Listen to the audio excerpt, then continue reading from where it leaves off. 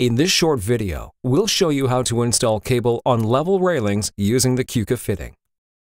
Brought to you by Keuka Studios.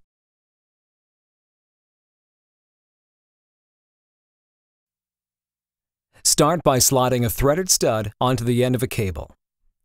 Notice there is a larger and smaller hole in the stud. Slide the stud on the cable, smaller end first.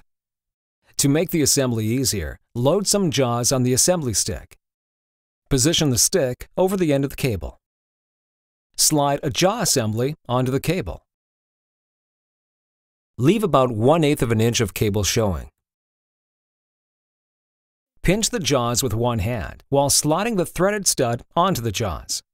Firmly grasp the cable with one hand and give the stud a tug with the other hand. You'll feel a slight ratchet when installed correctly.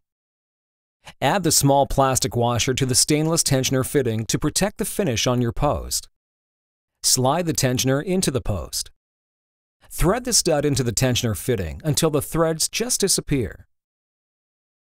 Thread the cable through all the intermediate posts. Grab another tensioner fitting and slide the plastic washer onto it. Slide the tensioner into the post. Then, repeat the process. Assemble the jaw similarly to the other cable end. Next, hold the cable up against the tensioner fitting. Align the jaws at the end of the fitting. Cut the cable next to the end of the jaws. Again, leave about 1/8 showing.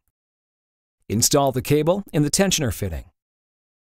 Use the cable gripping pliers to prevent the cable from rotating. Using a 3/16 Allen wrench, turn the tensioner fitting to apply tension to the cable. Follow the tensioning sequence shown. Tension each cable to approximately 225 pounds. Brought to you by Keuka Studios.